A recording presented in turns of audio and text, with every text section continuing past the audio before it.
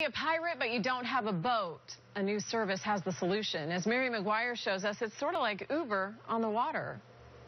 Come Saturday, the waters of Tampa Bay will be filled with ships and sailors cruising in the Gasparilla flotilla. But what if you happen to be a marooned pirate without a ship of your own? Anybody can go to the website, find exactly what you're looking to do, whether it be cruising, sailing, fishing, even kayaking. Recently launched in the Bay Area, Boatsetter allows users to rent a variety of captain boats.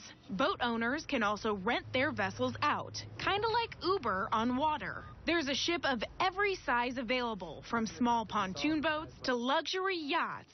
Users simply plug in the info: price point, passengers, and length. You certainly don't have to have discovered a sunken treasure chest to enjoy the open water. Boatsetter provides an additional option for people who may not be that pirate with their own ship. Boatsetter also provides the opportunity for experienced boaters to rent their own boat that they can sail on their own.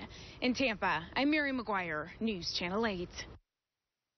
We plugged in Tampa and cruising into the Boatsetter website, and the cheapest boat Mary found was slightly more than $200. The most expensive, a yacht that rents out for $10,000 a day.